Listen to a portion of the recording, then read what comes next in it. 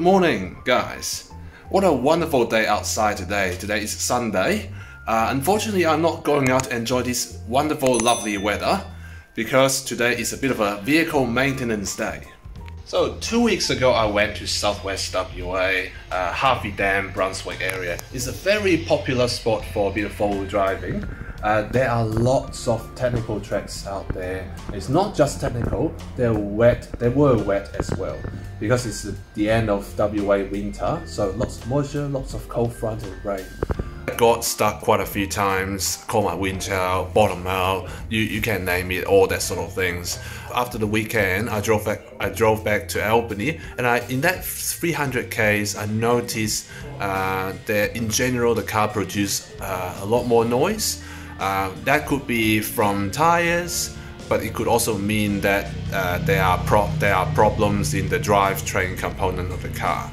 Ladies and gentlemen, in this episode, I will show you what sort of general maintenance I will do after some really tough tracks before I take her to my local mechanic for a body check. Check this out, all the mud in there. You can imagine what where I've taken this car into. And to be honest with you, before I drove back from Collie, I have already cleaned up a fair bit of mud under the car. Likewise at the rear diff as well. You know, it's actually best to wash out the car before you start a long distance driving, because that's when things can start worn out. The car gets damaged in a long distance driving rather than the tough track itself. So what I did before I came back, I had to make sure all the tires are nice and balanced, wash up all the mud from the 4 tires, otherwise the mechanical component can be really bad.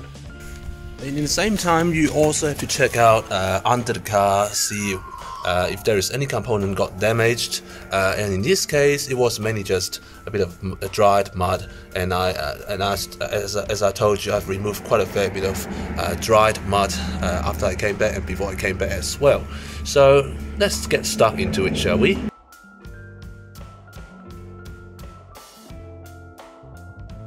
Yes, I know exactly what you're about to say. Why did I not get a trolley jack? Yes, it will be very lovely to have one because I'm about to move house. So I just want to maybe move first before getting a new sort of garage gadget. It would be actually very nice to have a hoist to do that too, very handy. But anyway, it's been jacked up and we're ready to inspect what's under the car.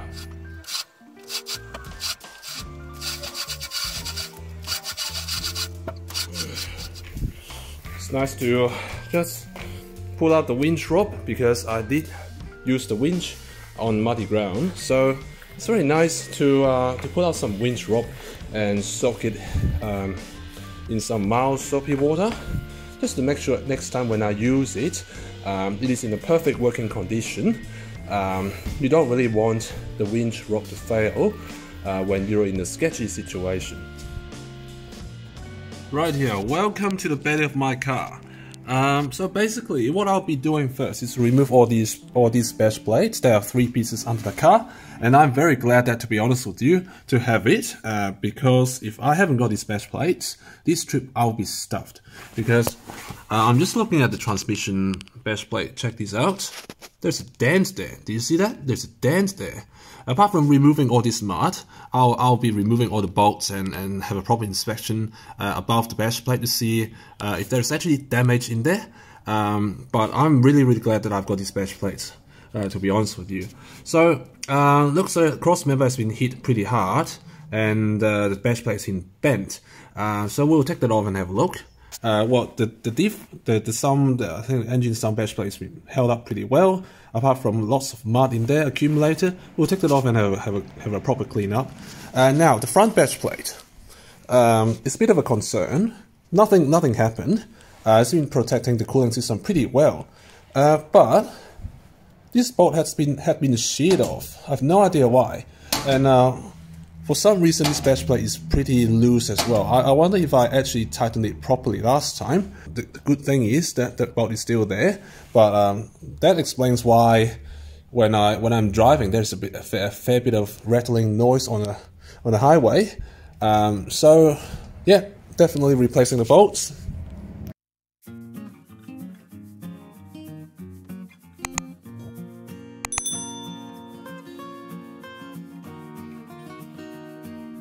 Now, guys, I've successfully removed all the bash plates, and we're about to have a look at the car under the car in a second. Now, but before going through under the car, let's have a look at the bash plates. And these are the three, 1, 2, and 3. The three bash plates I've removed under the car.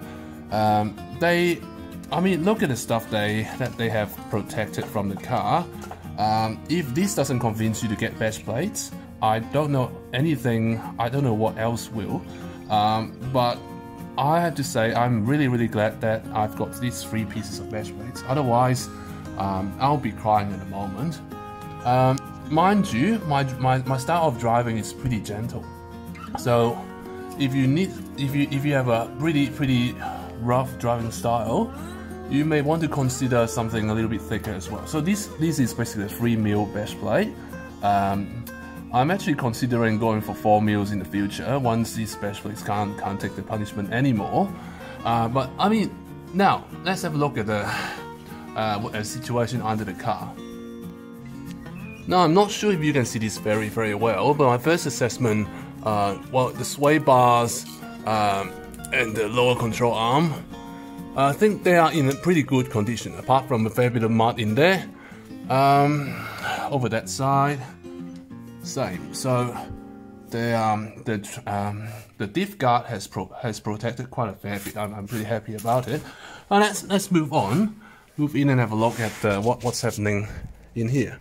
So it looks like that is the drainage point of the front diff. Looks like there is a bit of a fluid, the sign of fluid around here. But anyway, I'll clean it up first, and I'll start booking in for an appointment for a proper inspection. So this may worry me, but at this stage it looks like everything seems working okay. There's no dent, diff looks intact, but it might have been just a bit of a leak from loosening. Alright, okay, let's move on. That's the front diff. Now, that is my, I think my first or second cross member. It's just a little bit dirty in there, nothing major.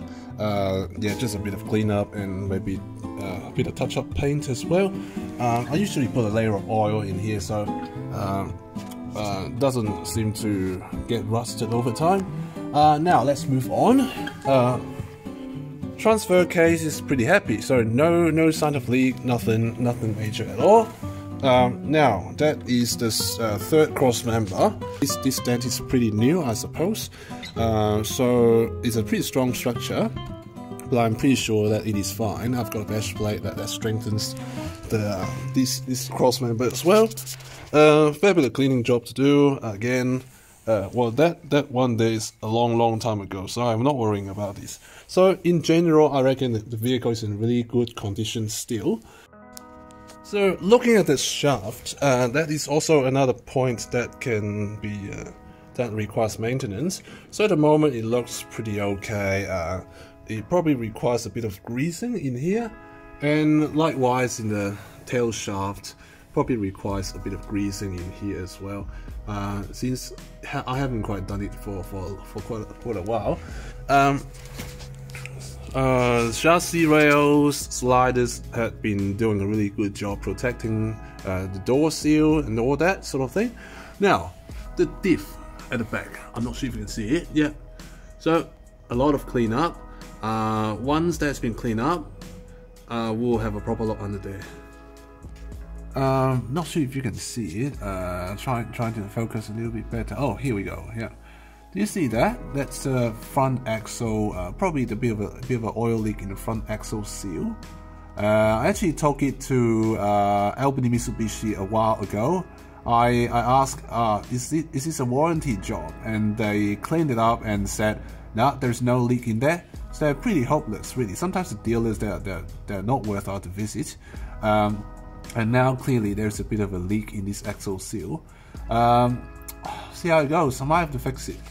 And as a usual kind of inspection, you look at the CV boots. the CV boot is pretty intact. No matter the upside, on the right side or the bottom side, is pretty intact. Likewise on the other side, I'm actually pretty happy about the CV boot, how the CV boot is at the moment. So they're good. They're good. Beautiful. Now finally I've done removing all the sticky mud and the dry mud as well under the car. I mean, look at that. That's the amount of, in this pile of mud here, that's the amount of mud that got stuck in the third cross member only. That's the amount of mud in there. So it's best to remove them, because in the future you might get into some trouble with rusting. So remove all of that entirely. Fantastic. Now it's pretty clean in there. And obviously you want to have a quick inspection of the CV boots, which I've just done just now. It's very important to inspect the CV boot to make sure there's no puncture in there. If there is puncture, that needs to be replaced. Sometimes the CV boot can be loosened, and the whole, you see the clamp there, and that can be loosened as well.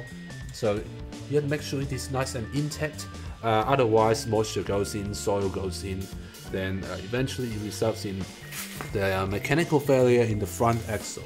The vehicle is still in a really good working condition. Well, after I came back, I've been driving around town without any issue, apart from the rattling sound I've noticed under the car. So which I found out that that was a loosened bash plate. So that's it. So I'm going to give this car a nice wash and wash out all the remaining dirts under the car, and the car will be good as new. Alright, so at the moment in the DIY car wash, just washing off the rest of the mud, and also remember to do the underbody of the car as well, the bottom of the car. So that's it for now. Stay tuned. Alright, ladies and gentlemen, that summarizes the whole maintenance procedure after a bit of rough four-wheel driving. I reckon this is no-brainer, because the more maintenance you do, your car lasts a little bit longer. If you want your car to last for like 30, 40 years, that's basically what you need to do every time after rough four-wheel driving. The more rough four-wheel driving you do, the more frequent maintenance you need to do. So you see that the water is still dripping there. I just come back from DIY car wash. So usually what's after this, I let it dry first, and then I'll apply some lubricants to the belly of the car, every cross members on the chassis as well, so just to decrease the rate of erosion, so the chassis lasts a little bit longer, things like that. Alright, thanks for watching, and stay tuned for the next episode. If you enjoyed the video, please subscribe. You can also find us on Facebook and Instagram at 4x4adventure.wa. I'll see you there. If you have any suggestion to the video, please comment down below.